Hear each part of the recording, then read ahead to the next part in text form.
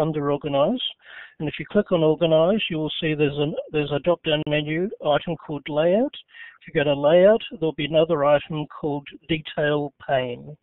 And I have mentioned that in slides after this one, so there'll be another chance or another opportunity to show you where that is. But basically, for your information, Detail Pane is this item down here, this whole section down the bottom, from here to here. And again, I've mentioned that in slides after this one, so again, you'll get another chance to see how that works. But basically, the point that if you haven't already read this slide, that I'm making with the slide in question, if you look on the right, you'll see that obviously each of these files simply have an incremental number. And especially when viewed in this mode, it's very difficult to see where, let's say, photos of my holiday start and where they end, and then say photos of what I was doing yesterday start, and where photos of even my family starts. So simply by looking at these files, it's rather difficult, unless you're looking at it with that icon, to see exactly what photo you want at a glance. So that's why I have focused on this renaming process of being able to select a bunch of photos that belong together and basically rename them so that they're all called something like Holiday 1, Holiday 2, Holiday 3, and so on. And I find this to be a very useful feature to begin with. Okay, so moving on. And again, okay, here we go. This is the detail view at the top. This is sort of the medium icon view at the bottom. And again, you'll see that I've highlighted the detail pane here. And so reading the screen, we can see they've got the question of how can I tell which image is which, and my answer to that was, as I mentioned before, is to rename things in a sort of order that makes sense to you. So photos that are called the photos that were taken on a holiday, maybe you could rename them all as holiday pictures or just the word holiday. And again, if I was taking a whole lot of photos of the work that I've been doing for somebody and I'm setting something up, I might call them a workstation, and I've highlighted that work because that's the one that we're actually going to do as a test for this webinar. And what you might also notice is that, and again, I have mentioned this in slides further on from here, but you will notice that some of these numberings, like for example from these two here, which are 77 and 78, and then it moves down to 80 and 81, and you'll notice that there's a bit of a gap in between, and I explain why that is. Okay, so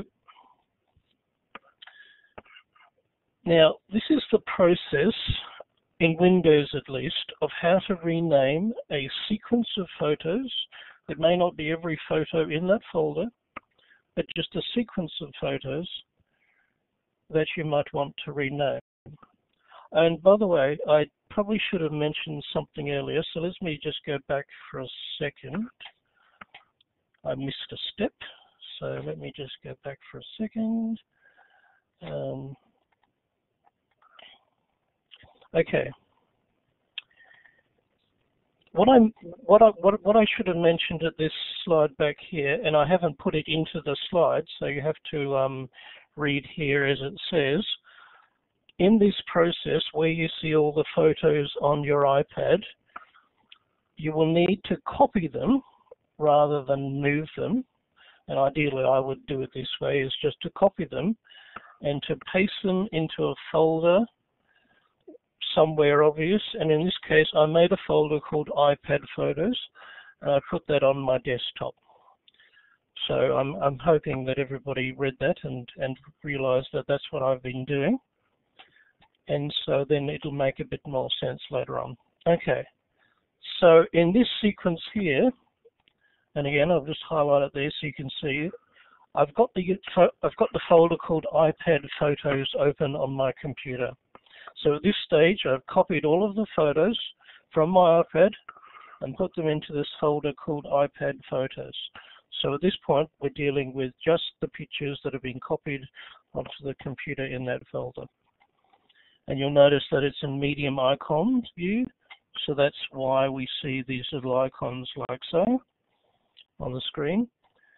And then basically, to select a sequence of images rather than all of them together, the first thing you would do is, in this instruction number 2, is to press Shift and click on the first image you want to select. Then, if you're doing a sequence from one to the other in consecutive order, you would use the Shift option. You would press Shift on that while selecting that image there. So in other words, click on it. And then you would, while still holding down the Shift key, click on this image at the same time. And in effect, that will select all the images from, in this case, image 0117 all the way through to image 0141. So again, following down the instructions, and this is rather important, we want to go to the first image of the sequence that we've now selected. So it's this one, while we've still got all the other images still highlighted from there to there. So with this one selected, we want to right click on it, that's the right click on the mouse, and then we go to rename. You'll see rename in a little drop down menu. And this, the reason why we need to select the first image is that when we rename all the images, so we're going to change it from image-0117, which happens to be its name, and we're going to replace that whole thing with the word workstation, because in this case that's actually what will happen. Sorry, they were the photos that I took at the time, and they were photos of me setting up where I'm currently using the computer at the moment. It's our workstation in the office. And what you will notice, and I can demonstrate that afterwards when I do a bit of a screen share, so hopefully it will become a bit clearer after I do that, is that each of these photos will be renamed Workstation 1, Workstation 2, Workstation 3, etc. all the way down to Workstation, I think it's number 22. Okay, so I'll try and do a screen share again.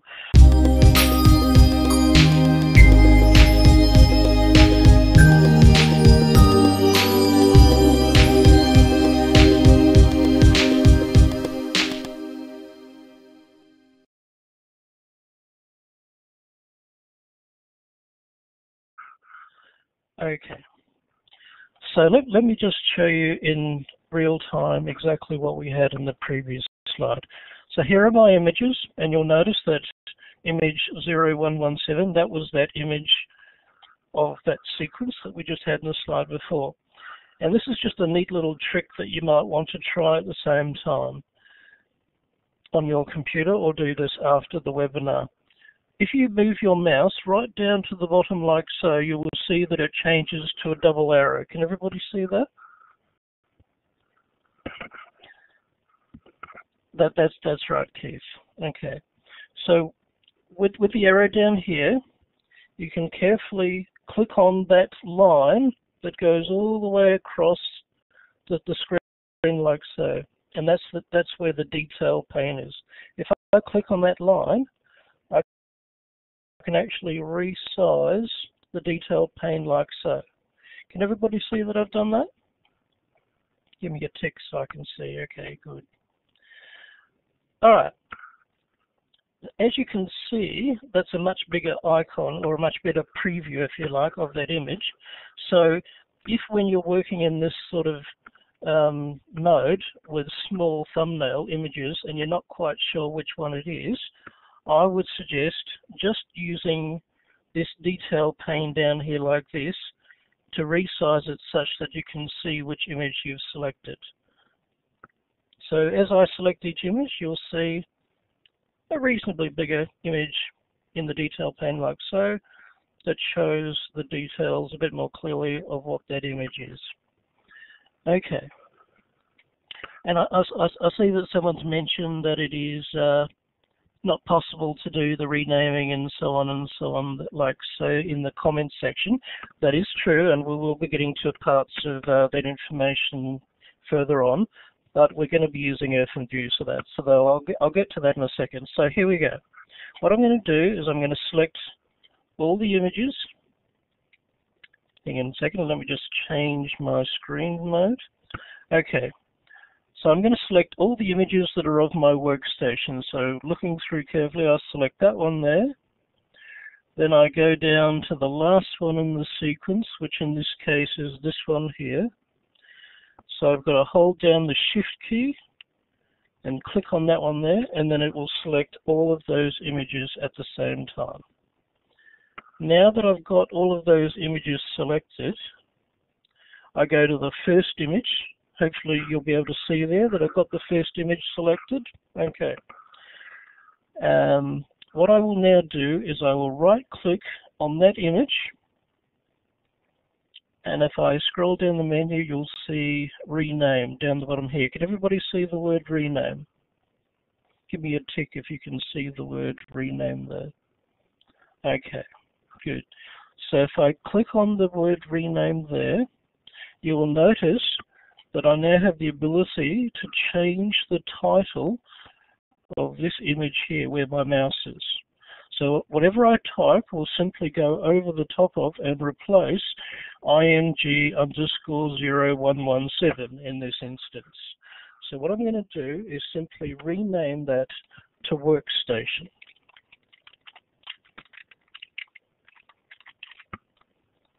Now, if I'm happy that I've typed it correctly, and yes, that is spelled correctly, all I need to do now is simply hit the Enter key,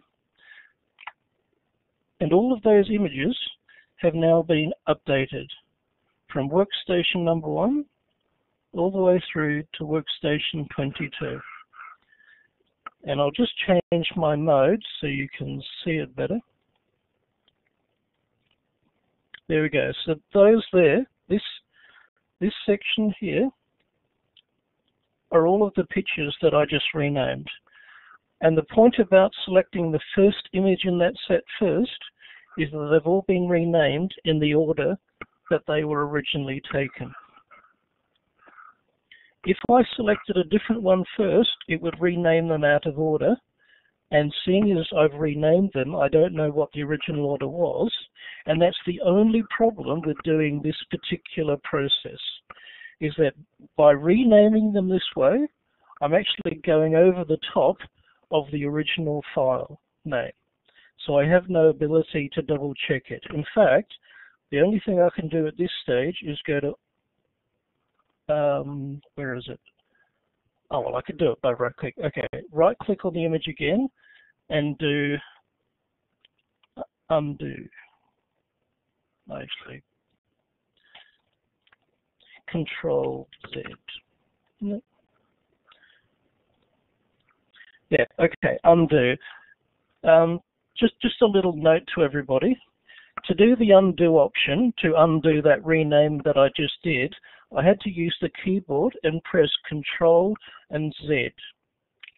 And I'll just type that in the chat window so everybody can see. And the reason why that is important to note is that when I tried to use the right-click menu, it didn't show up. And that's one little thing about using Windows and using this particular way of doing things, is that it might not be terribly obvious or clear where the button is. Okay, thanks for that. Somebody's just mentioned that it's under-organized.